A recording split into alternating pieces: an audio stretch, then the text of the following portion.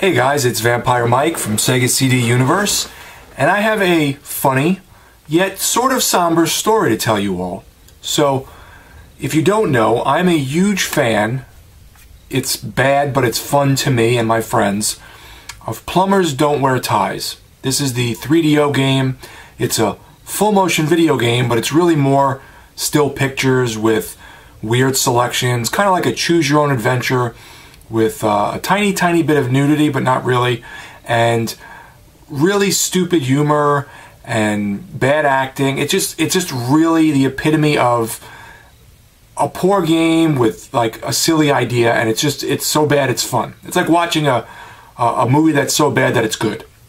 So that being said, if you've watched, Angry Video Game Nerd, he covered this a while ago, and he did a really great video on it, and most people know it from that.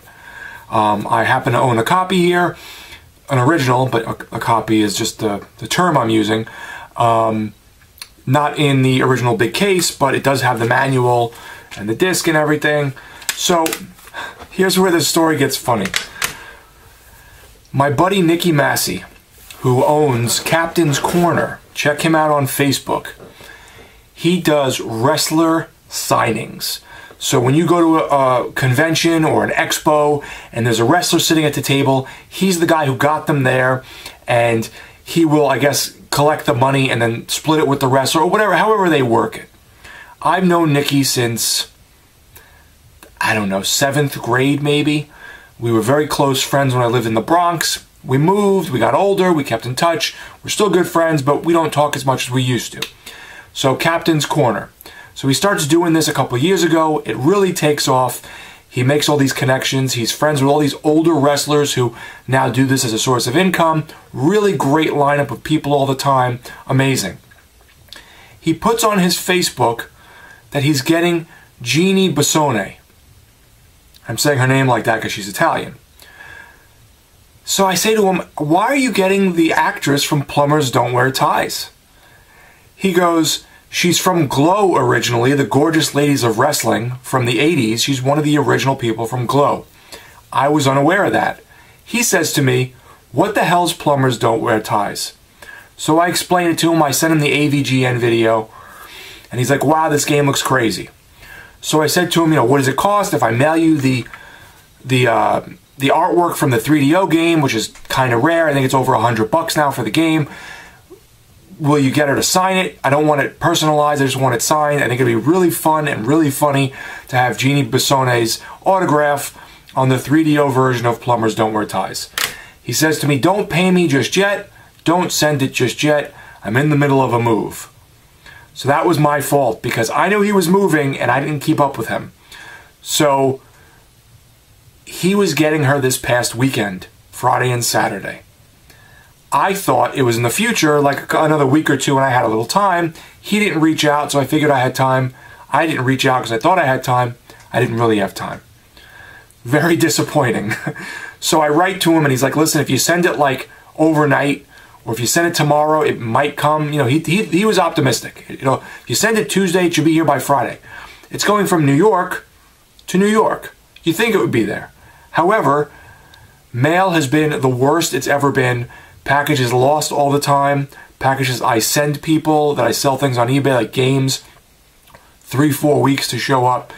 USPS has been atrocious. And I really, honestly, with the new baby and everything, I didn't want to start doling out money to do like $20 each way overnight. So I was like, let me just not do it. I don't even know if it's going to make it there. What if it makes it there and he's gone already and somebody throws it out? Then I just have a loose disc of the game and it's a rare game. So I don't do it. Kind of, annoyed with myself that I didn't keep up on. I'm not normally like that. I have a lot going on, doing a lot with the house and different things. And as I said, the new baby. Would you frigging believe limited run games they announced today at E3? Coming soon for Nintendo Switch, PS4, PS5, and PC. A physical edition of Plumbers Don't Wear Ties. I shit you not. That is the last game I would have ever expected anyone to port due to the nudity, even though it's censored, and you can, I think, use a code to uncensor it. and just how lambasted over the years the game was. It is ridiculous. What a weird ass coincidence that I'm about to send this out for Jeanne Basone to sign.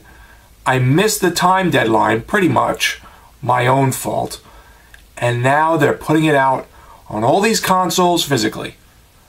I don't know if I'll ever be able to meet her or ever be able to get this signed. Maybe I'll send this to my friend Nicky Massey.